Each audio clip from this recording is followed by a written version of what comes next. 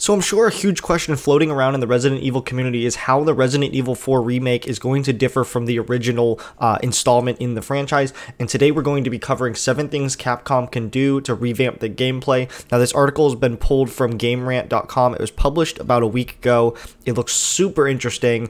It's definitely topics I've been wanting to dive into, and I know you guys are excited to find out what is going to be different from this and what, some things we would just like to see from the remake.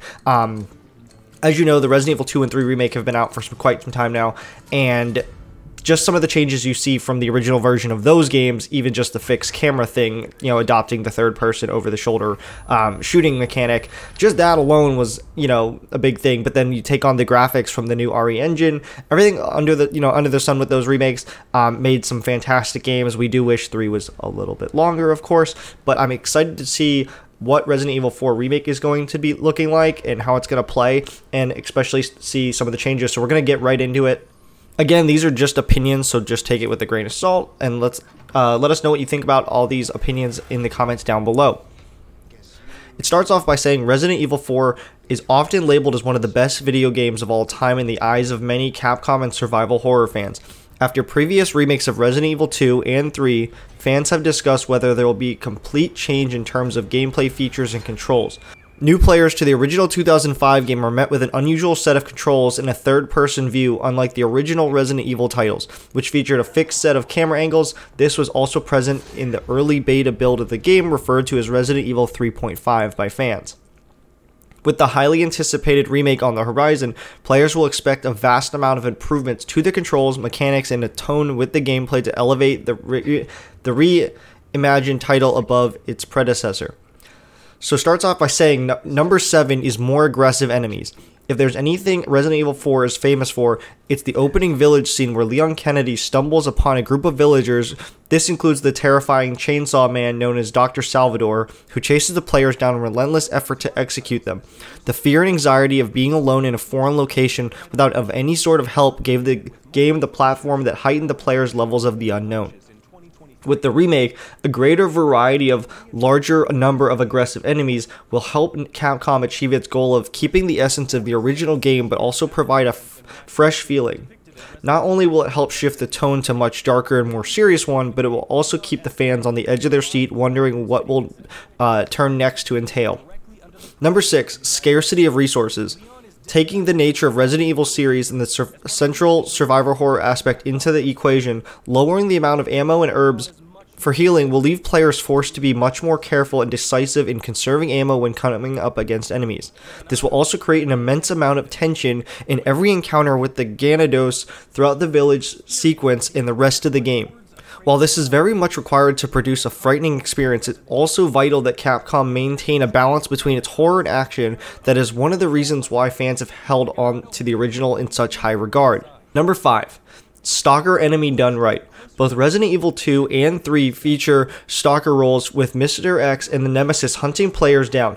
Given the plethora of enemy types and bosses within Resident Evil 4, Capcom has a chance to create a stalker or stalker enemies that are more terrifying than ever before.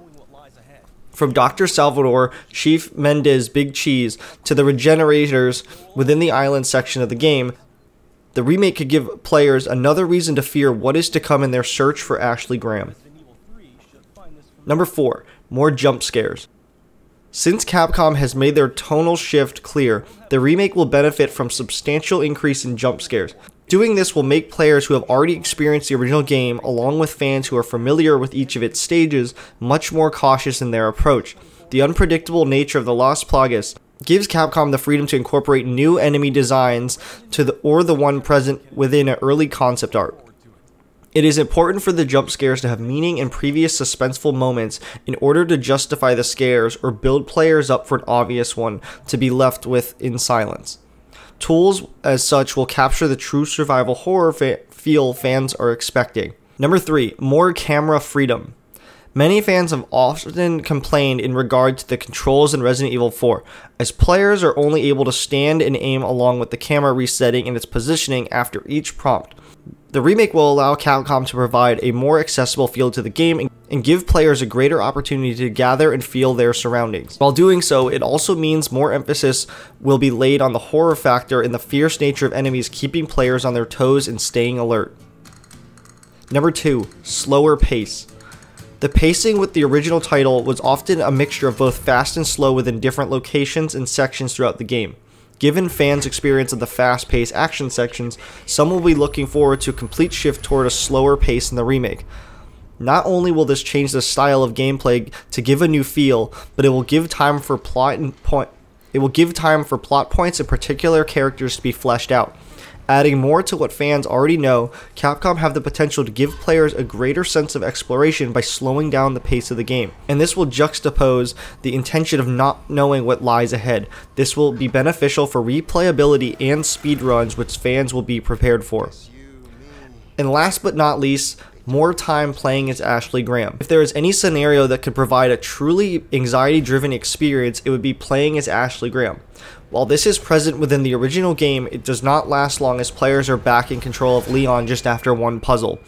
Leaving the players in control of Ashley for an extended period of time with a lack of firepower or resources could set the wheels for survival horror in motion, given the amount of vulnerability within the scenario. After the negative reception gained from Ashley's original presence within the game, this could transition to one of praise, with Capcom elevating the playing experience with this character.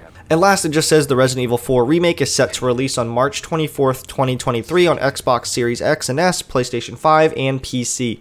So this article is truly full with some great stuff. One thing I do think that's going to benefit this game, where Resident Evil 3 lacked, was the longevity of the game. If they do actually incorporate playing as Ashley Graham, you know, kind of like how Resident Evil 2 had, Resident Evil 2 Remake had a couple portions of the game where one, you played as that little girl from school, or you could split up the campaign and play as either Leon or Claire Redfield. That really extended the experience and it added a ton of replayability. Now, I know Ashley's not like the main character of this story. You're more or less searching for her, so her portion doesn't have to be the biggest, but along with slowing down the pace of the game and just making her portion of it a little bit more extended will definitely add for a little bit of a longer playthrough, which I think Capcom learned from their mistake from the Resident Evil 3 remake, given how good it was, but it just wasn't long enough, and it felt like you were in and out in probably a good 5 hours, maybe, you know, as a new player. So one thing they could do right there is, I think, really beneficial. The camera freedom thing, I think, is going to come straight with the game. I think it's going to play just like Resident Evil 2 and 3 Remake. They're not going to make you stand still and shoot. That's just way outdated, I guess, mechanics that I don't think will fly in this day and age. So hopefully they'll just, you know, keep the pace of that like the same gunplay and the way to dodge and all that stuff. I think they'll keep the same. I really don't think they're going to mess with that too much. The formula's been working. I definitely think what they said with the Stalker, that's a great idea to have, you know, make players play a little bit more cautiously, as long as also, like, on top of like limiting the resources, it takes it more back to the survival horror instead of feeling like an action hero, which you want to feel like a little bit of an action hero in these, and you know, you want to get your kit all filled up with all the good stuff you need to get through the game. But when you're feeling a little bit OP, it takes that survival horror element out of it. And just for an example, basically what I'm coming off is, you know, the first time you run through Resident Evil Village versus when you go back and you have everything unlocked and you buy that kit that gives you all the weapons of the game and you go back and through it, and you're already running around with the machine gun in the first part of the game that you had to wait all the way till the end of the first playthrough to play with Chris Redfield and that kind of gun, and you're just smoking everything, and you're not too scared of what's going to happen. You're fine. But these points are all really great. I want to know, out of this 7, what are your top 3 things from this list that you want to see in the Resident Evil 4 remake? Just leave a comment down below. Maybe comment on someone else's. Share your thoughts, and we'll just, you know, hash it out down there. Thank you guys so much for watching. I really do appreciate all the support we get here on the channel. If you guys did enjoy, please be sure to smash the thumbs up button. Consider subscribing if you guys want to stay up to date on all the latest gaming news we cover, as well as just turn on the notification bell so you guys never miss any uploads. As always, my name is Ross, and I will see you guys in the next video.